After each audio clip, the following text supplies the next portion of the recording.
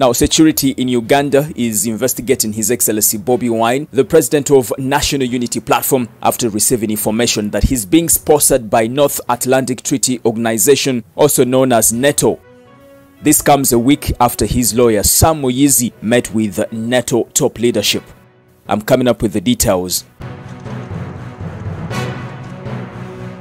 Dr. Kizza Besigye, the president of the Red Card movement, is currently on the wanted list of Uganda police. Anytime you could hear that he's been arrested and put behind bars. Now, Pope Francis, the head of the Catholic Church, has granted another meeting with the Speaker of Parliament, Right Honorable Anita Among. I'm coming up with the details. And lastly, from the entertainment industry, I have a shocking story from Alien Skins camp. You don't really want to miss on this one. Well, my name is Melads Milo, aka Fuller. Welcome to the biggest stories making headlines in Uganda right now. And this is the Buzz UG. Subscribe and also tap on the bell for all the notifications. Follow me on TikTok. I'm using the same names right there. Now, the family of the late Sheikh Nuhu Muzata is currently in disarray over his wealth he left behind. While addressing the media, one of his widows, Hajat Kuruthum Nabunya, gave an account of what's really happening. She said that she first heard of how the late's daughter had sold part of his land containing his grave. In her own words, she said, "I was informed that one of Sheikh's daughters had sold the part of land where he was buried. However, when I called her, she denied this. She informed me that she sold the part she inherited, which is acceptable. These wrangles are being led by a one Sheikh Yasin. He's the one who insulted me when I got married, and I'm sure they're hatching a plan to get hold of Sheikh's fortunes, but I want to warn them not to even dare dream about it." Nekaza nnyo okuwulira nti nabadde Shafura ayagala okuziikula kitaawe atundewo. Kyanneewuunyisizza nnyo kuba sinnakifunako yadde n'ebirowoozo byange. Sikirootanga nako ne bwe nneebaka emirundi ne njiddiŋŋana. Nze nabeesimbyemu abakyala babiri abo ne mbagamba wano temujja kutundawo nga balaamiriza bagamba bajja kunkuba singa mba nnimira ku kigambo ettaka eryo. Ensonga eno eri wakati waffe ne basenga abo ababiri ne mukyala Bugirita. Yes, the lady in that audio is Sheikh Muzata's daughter, and that's what is happening that side of late Sheikh Nuhu Muzata's camp, and I'll be keeping you posted right here on the Buzz UG. Now, Buganda Road Court has instructed Uganda police to arrest Dr. Kizza Besigye, the president of the Red Card movement, and his co-accused, that is Samuel Lubega Mukaku.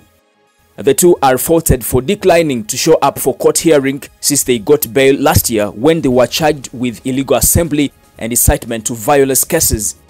The charges followed their protests against the high costs of living that had ravaged the economy last year. Yes, so anytime you could hear that Dr. Kizza Besigye has been arrested and put behind bars, but of course all the details will be coming your way right here on the Buzz UG.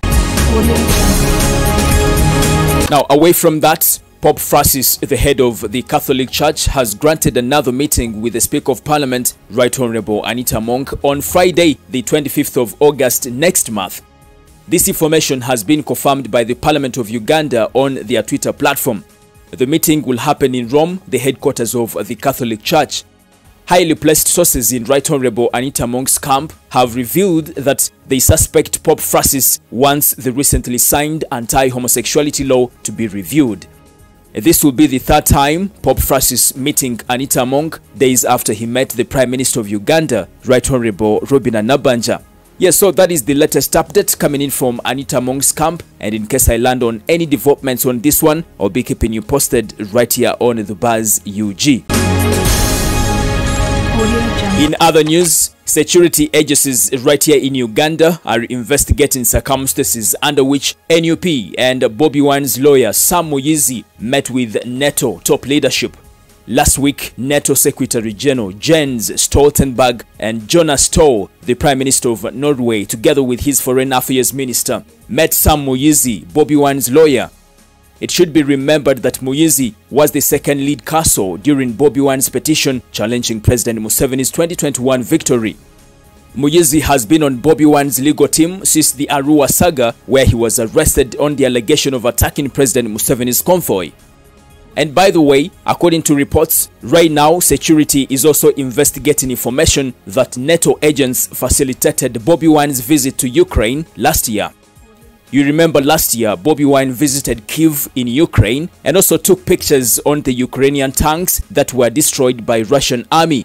Yes, so the intelligence right here in Uganda have information that Bobi Wine's visit in Ukraine was sponsored by NATO agents, and this is something that they are seriously investigating. And of course, all the details will be coming your way right here on The Buzz UG. And finally, from the entertainment industry, Alien Skin, the new kid on the block, has hinted about quitting Uganda's music industry by the end of this year. He said this via his social media platforms after so many people talked about his possibility of fading away in a short period of time. Alien Skin rose to fame earlier this year after his songs went viral on TikTok. His songs were being played in different media houses, yet him as a person wasn't known.